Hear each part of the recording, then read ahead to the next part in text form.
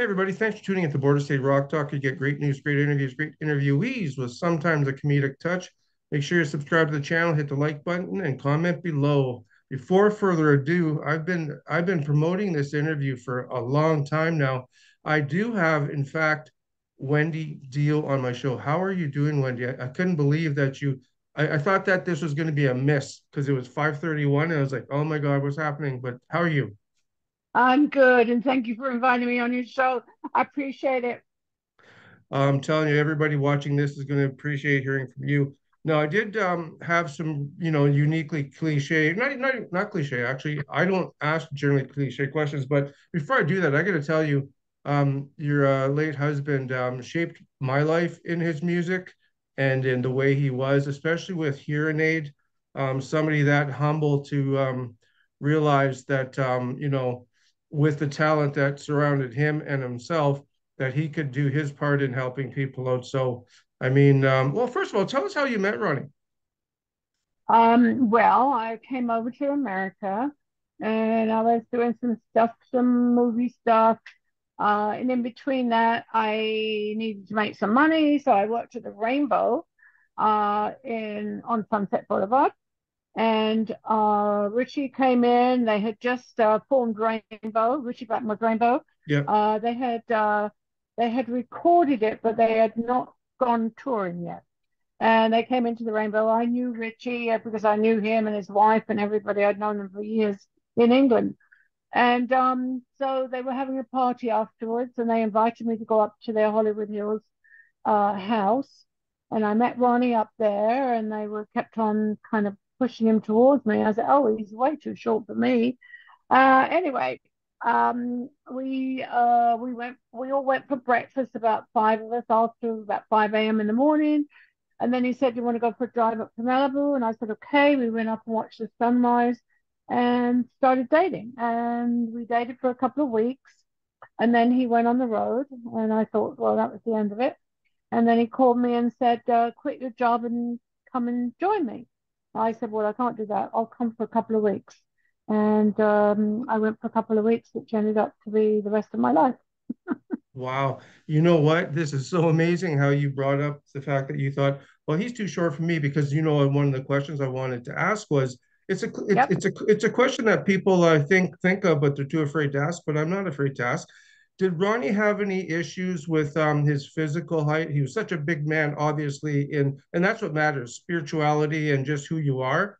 But did he have any Yes. kind of issues with Um, that? Where no? he used to get annoyed sometimes when people would say something about his height and not his music. But Yeah. if you look at all the people, all the really good singers, okay, Lou Mhm. Graham, Klaus Meine, Bruce Dickinson, Stevie Marriott, they're all small with big voices.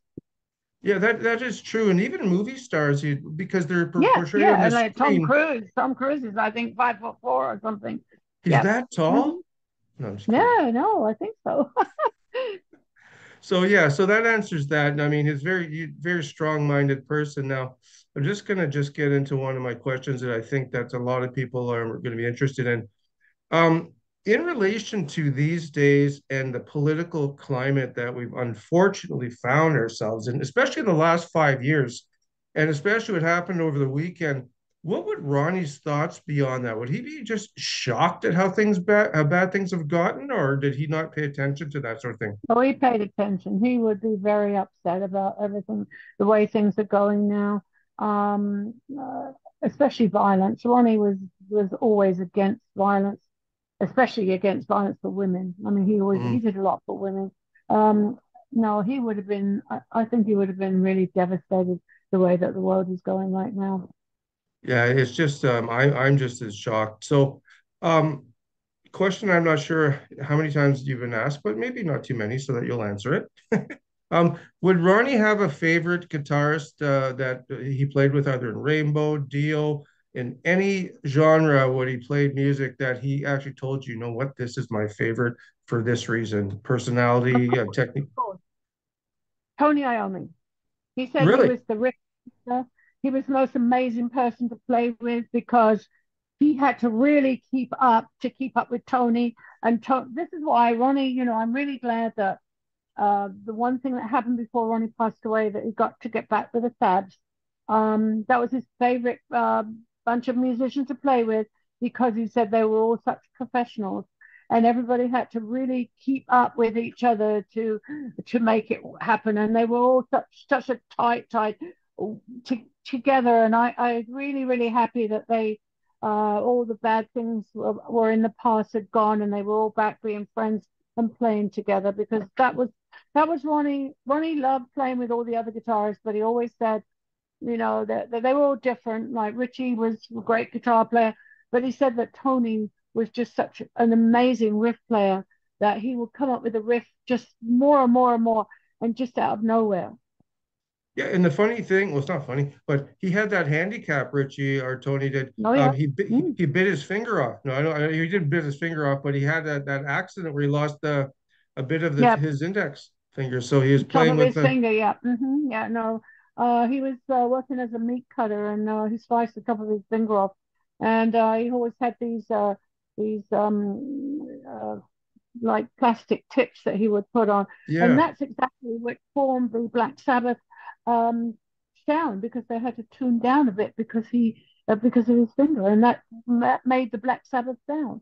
So are you so I mean I didn't know that. So you're saying the thimble or whatever they put on Tony's tip of his finger because when it hit the string, maybe it was made out of a metal that they had to tune down for that reason, really? They had the sound changed because of his finger. Yeah, absolutely. Hmm. Wow. Didn't know that. I did not know that, Johnny Carson. And that became the sound of Black Sabbath. Wow, isn't that something? Um, Hmm. what do you think Ronnie would be? He would like let's say today you spoke with Ronnie, let's say telepathic or whatever. What would he want to be remembered most of? Would it be his music? Things like maybe his love for his family? What would he want to be remembered by? His humanity for people. I think his love of people, his love of his fans. He loved his fans more than anything. The music was always written for his fans. He performed for his fans. He always said, I'll sign everybody's autograph. I'll do what they want because I would not live the lifestyle I did if it wasn't for these people. And they are so loyal and so loving, and the stories they would give to him, and he would feel so good that people would listen to his music, listen to his lyrics, and come away getting what he wrote and just feeling good for themselves because he always wrote music about follow your dreams, never give up, always Mhm. follow your dreams and don't let anyone put you down because you're too short, too fat, too old, too young, too or whatever. Just follow your dreams and don't let people put you down. Right. And when Ronnie found out he was sick with cancer, how was his faith at that time in his life? And did it obviously gradually grow more, or was he always a faithful person in his spirituality, I guess I would ask? Ronnie was an altar boy. He was raised in a very Italian Catholic family. Um, he believed in something. Yeah, Um, me too. yeah, he didn't really have a faith. He believed there was something there and that you had to be a really good person in this life so that you could come back as a better person and in the end get it right and become the ultimate being, which I believe Ronnie got it right. Yeah, I believe. Um, Go ahead. no, I did when he was in the hospital, I did get a priest for him to give him the last rites, not by Ronnie's request, but by my request. Mhm. Yeah, see, that's the way I've grown up too.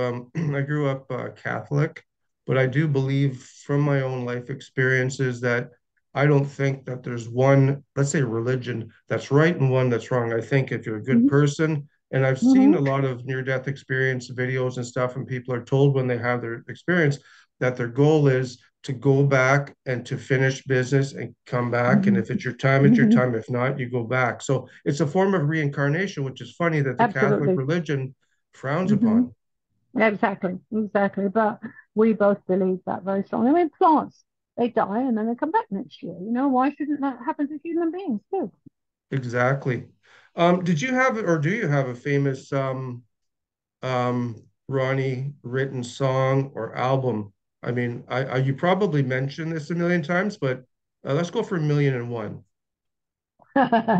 Well, Ronnie wrote Rainbow Eyes about me, so it has to be my favorite song. Okay, I even, can. even though I love Stargazer, I love Gates of Babylon, I love those kind of songs. I love like Don't Talk to Strangers, I Lost love in that Line. song. Yeah. Hmm. Right. Now, speaking of a couple of those songs, I sent you a question and I was going to ask you, and you said it was fair to ask. You'll answer it or you won't. In relation to, say, Viv Campbell, as I know and you know, a lot of people do things, they say things that in hindsight we regret. I'm not saying you, I'm not saying Viv. What I'm saying is there a chance after all these years that you would have, I don't know about a reconciliation where you'd have a big meet and greet buffet, but if you were to see him, say, in an airport, would you guys be able to approach each other or No, no? no. Okay, so there's too Too many much. lies were told. Too many lies about things that put him Ronnie down. Not only things he said, but other lies. Oh, Like that he got $100 a week, things like that. There was Ronnie was never a cheap person, and Vivian mm-hmm. Campbell owned a Ferrari while he was in Dio. I don't know how he bought that for $100 a week. So Yeah. I just there was just too many things have gone down, and after Ronnie passed away, things have gone down, and I just can't. I yeah, he's not in Okay. my life. Okay. Well, I appreciate your answer and I appreciate, it's rather you being honest than, not. Hmm. So I appreciate that. And the viewers do appreciate that too. Now, the reason I think I got this interview, I recently interviewed Doug Aldrich, very good friend of yours. Hmm. And Hmm. he told me he was delighted and he told some funny stories at the event this year. Some funny stories. Um, every year that you have the event, are you thinking of new people during the course of the year? You know what? He was a part of Ronnie and Mai's life. We should invite that person. Do you do that? Hmm. Oh yeah, we invite whoever wants to come. I mean, I want to everybody go. is welcome. Everyone's welcome. Well, I You want to know, go. well, come. Well, you're welcome. Everyone's welcome. We just love it that people are still here, keeping Ronnie's music and his memory alive, and raising money for cancer research and education. We raised on the last one, we raised $80,000, and we're supporting Dr. Wong, which if you saw the video of aftermath of our concert, we presented him with another $25,000 on stage. We present him with $25,000 almost twice a year. Um, to He's working on a research at UCLA with a saliva test, which Hmm. would give you. He wants to actually get it where it's in CVS or somewhere. You could just go in and buy the test and do it at home and find out very early detection if you have cancer or not. And he Would uses that be saliva because, yeah, the that? saliva doesn't have to be refrigerated and blood does. So would be that? Are you saying that the test would determine the white and red blood cell levels, or no, something different? I'm not a Yes, doctor. absolutely. Okay. The saliva test now, he's working on it for us for only specific cancers, which is stomach cancer, gastric cancers, and pancreatic cancer, which are killers because you don't really know you've got them until it's too late. So this is what he's working on very early, and we've been supporting him with that. But then the government came in and gave him a large grant to switch it to lung cancer. Hmm. So I think the lung cancer test might come up maybe this year. FDA may approve it for that. But he's still Wow. working on the one for us for the pancreatic and the stomach cancers. Wow. I won't keep you much longer. I do appreciate your time. You're a busy woman. I don't know if you got that question that I sent Paula, but asking you, is there something about Ronnie James Dio that you want to say now that you've never told about him that's so unique that people are going to say that's not true? Oh, I don't know if there's anything I've never told about him. He got a scholarship at Juilliard, which he didn't want. He was a big Giants and Yankee fan. Right. He wrote his songs while he was listening to them. I don't know what else. Oh, when he was on stage and he wasn't having stage clothes made or interview clothes made, he did work. He would shop at Walmart. He did What? that. Maybe nobody knows that. He'd buy George, the brand George. I don't know what brand he bought. He I think bought that's the sweats Walmart and brand. a bunch of sweats and things. And one time we were at a Walmart and a fan came out and goes, I can't believe you're shopping at Walmart. Did he use coupons? No. No, no, no. Oh my goodness. Did he have a favorite Canadian band or a celebrity or anybody that you would think of? He liked the band Gua. Um, he liked Tool very much. Obviously, he was a Beatles fan and Zeppelin fan. Um, he was he loved opera singers. Oh, really? Um, oh yeah, he was very and also let's see, Bach and Beethoven. He loved it. He thought Mm-hmm. that Beethoven was a rock star because of Yeah. his crashing music and stuff. And he said, "Oh, he was definitely a metal person before metal was invented." Is it fair to Um, say he liked Yngwie Malmsteen? I don't know this kind of stuff, so I'm just asking because Yngwie's music's based on classical. Well, I think it is. well, he obviously Richie Blackmore's music is based on classical. That's the Fair reason enough. why Yeah. he was in Rainbow in the first place, was because Yep. they both loved classical music. They wrote, 16th century Greensleeves, which That's right. was taken from the classic song. Right. Well, like I said, this has been an honor. I got two cliche questions, standard questions, not cliche, standard. Um, Hmm. what's your favorite Canadian band? Do you have one, musician? What band? Let's see. Deep Purple. Okay, I don't think they're Canadian, but they are now. We're gonna pull them over. We're gonna pull them over. Um, A Canadian band. Okay, I'll give you a Canadian band. How about oh, what's the band that what's them working with? Paul Dexter. Oh, Little River Band. all right, we'll go with that one. I'm not sure if they're Canadian either, but I'm bringing them They are over. Canadian. They Are are they? Canadian. Yeah, Well, I'll yeah. tell you. All right. Yeah, Well, you would know. Canadian band. Yeah. Uh, What about Loverboy? Loverboy's good. Yeah, yeah. What about what's the band? Oh, I'm trying to think of. I can't think of his name right now. BTO, Bachman Turner Overdrive. Guess who? Say again. Say You again. guess who? Bachman Turner Overdrive. Brian No, Adams. no, Rush. no. Rush. Yes, Everybody says yes. Rush. Rush. Thank Of God you course, didn't on the Rush. first try because everybody says it, and I'm like, oh, except Rush, because we have a lot of good bands too. Yeah, Um, of course you do. I have Wendy, my very good friend who is married to our PR person, Chip Rogieri. She's Canadian, does all my makeup.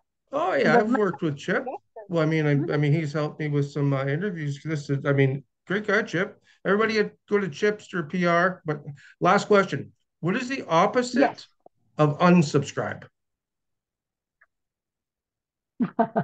Of unsubscribe. Just the I opposite. guess subscribe.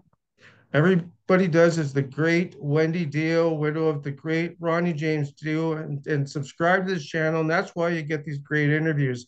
Once again, Wendy, I'd like to thank you, your daughter for helping setting up the camera, and Paul for setting up the interview. Thank you all. You did not ask me about Sharon. Oh, I'm going to. I forgot about that. Okay, so since you're a rock star in your own right, and you're very influential behind Ronnie's success, we all know that. Have you ever been compared to Miss Osborne, Ozzy's wife, in the same vein? Let me tell you that in the 80s, only Sharon and I were the only female managers. We had to fight our way through men telling us we didn't know what we were doing. I listened. We had two different ways of doing it. I listened very carefully to what the men said and said sweetly, "Thank you very much for helping me," and then did what I wanted to. Sharon just told him to F off. And that was the two differences between us. I've known Sharon for years and years. I knew her before in England years ago. We don't we don't walk in the same circles, but if I see Sharon, we say hi. We see each other occasionally, but we're not in the same circles. But she did an amazing job, and has led the way along with I hope I have to let other women become women managers because they're very good at managing, very good women managers. There's a lot now, and I'm so glad we see them. Absolutely. Well, there's one you forgot. There was a third one. There was the one that replaced Ian in Spinal Tap. Remember? Remember the girlfriend of the singer and this is Spinal Tap? Remember they canned Ian and she became the manager for a while? Oh, yeah. But I don't Yes. think she was on the same level as you and Sharon. So, No, I don't think so. all right. All right. Thanks so much, Wendy. I appreciate it. No, thank you so much, Ernest. I appreciate it. Anytime you want me on, let me know and I'll be there. Thanks a lot.